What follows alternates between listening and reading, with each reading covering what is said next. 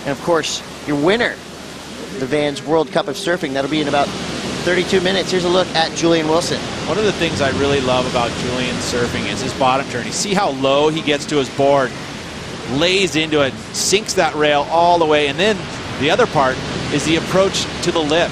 It's always vertical, and when you go that more vertical approach, way more difficult, because you have to be able to swing that board all the way around, and you've got this wave that's moving and bouncing and warping, and he's able to just glide through it, and you don't really even see the bumps because he's able to, the shock absorbers just absorb it, and it looks like he's just smoothly gliding over it.